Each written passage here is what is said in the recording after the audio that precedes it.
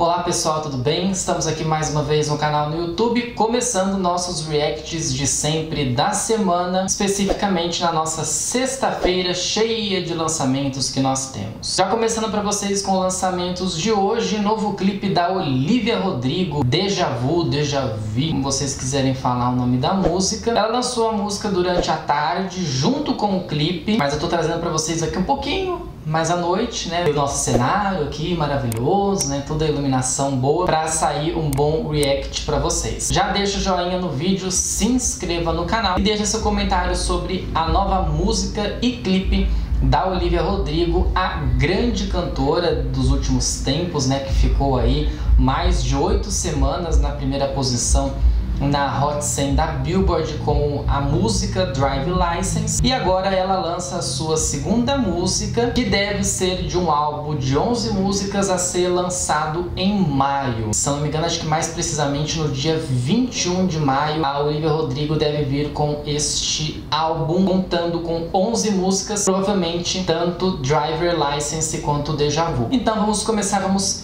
reagir a este clipe, como sempre as motos passando aqui como sempre. O clipe tem 3 minutos e 52, então vamos lá.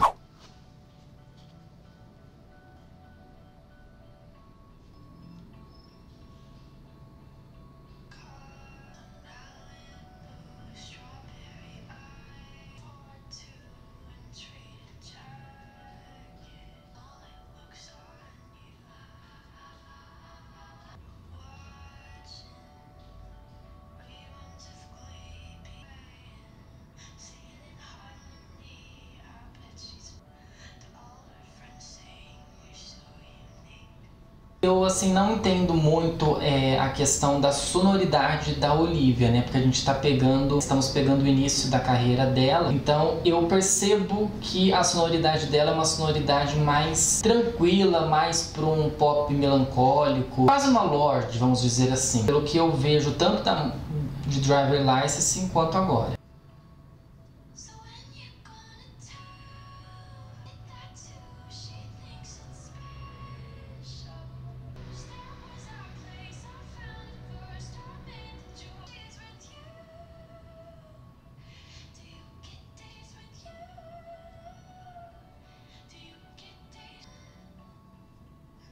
No caso lá nos Estados Unidos eles falam déjà vu mesmo. Então a gente já percebe que ela tá numa situação ali, provavelmente a situação mais recente dela, ela está dentro de um carro, tá dirigindo, e ela tá revivendo algumas coisas.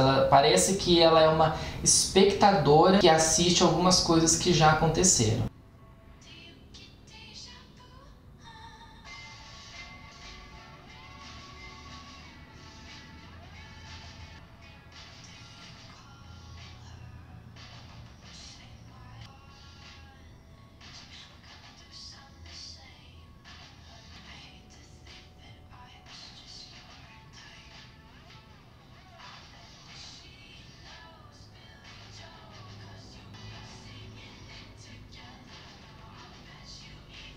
A gente já percebeu aí na música que nós tivemos duas menções, né, duas referências. Ela inicialmente se refere ao Glee, né, ao seriado, e agora ao Billy Joel com a música Uptown Girl.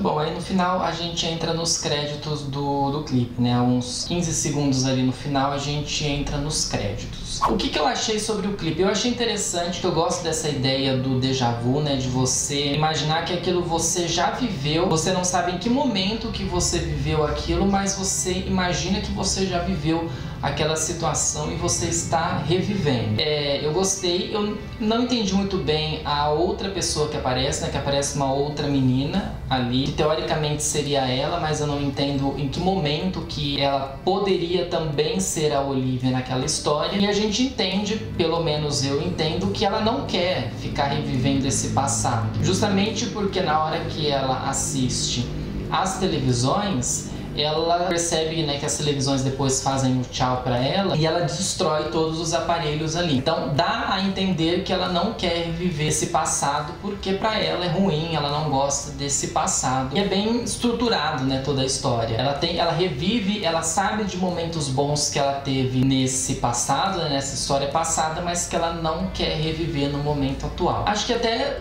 dá muito pano pra o que aconteceu, por exemplo, em Driver License, porque todo mundo fala que a Olivia fez essa música pro ex-namorado dela, que trocou ela por uma outra garota, e aí ela joga mais um pouquinho de que ela não quer reviver passado, de que ela não quer reviver situações. Pra ela, algumas coisas foram boas, mas que ela quer deixar nesse passado mesmo. Gostei dessa estética meio vintage, né?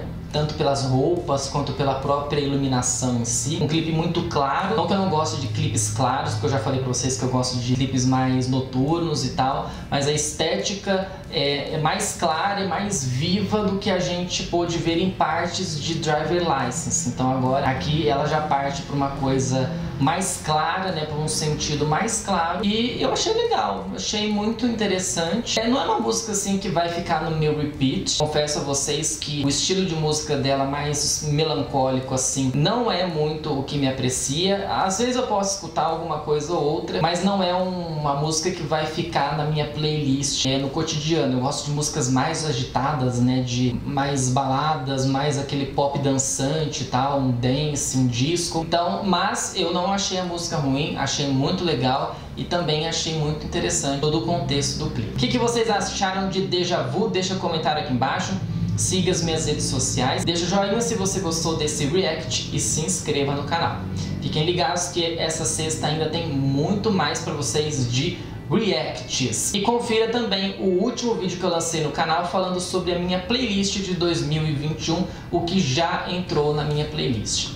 Ok, gente? Até mais!